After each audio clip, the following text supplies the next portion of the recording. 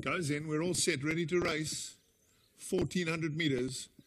Gates are back, off and running. Bite My Lip was a little slow to respond, is tucking in behind runners. They settle down the back straight, but Captain's Drift responded quickest of all and goes up to lead them.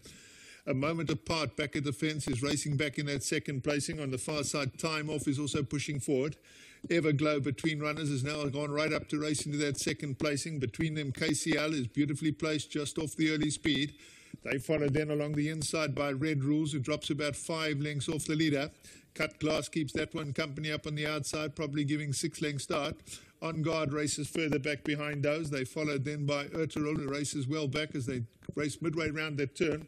And also well back is Two Pennies, who just about sees them all as they strung out now and head for home. They're about 14 lengths first to last. Captain's Drift is first one to greet the judge, is in front as they come off that false rail. Just in behind that, Everglow is poised to have a crack at the leader.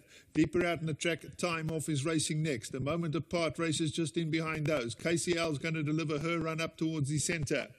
Cut Glass is also trying to get into it. There's plenty of chances. Captain's Drift still rolls in front. A moment apart now starts to pour on the pressure over towards the inside, and Cut Glass is coming on well. And KCL now between runners is shown daylight and she's storming home. It's Cut Glass, KCL towards the inside. KCL, Cut Glass flying up so flawless up on the outside is desperately close. And between them all, Two Pennies. Very close indeed. Maybe Two Pennies. There were 5 of them spread across the track.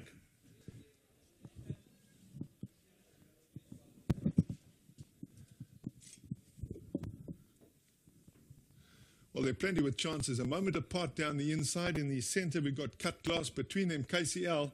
And Two Pennies, who turned into the straight stone last, is flying home in the centre. Also coming home well up the outside. So Flawless is charging home as any one of these 5 as they drive to the line. But from that 13, Two Pennies is going to do enough and get up, in fact, to win it by half a length in the end. A flying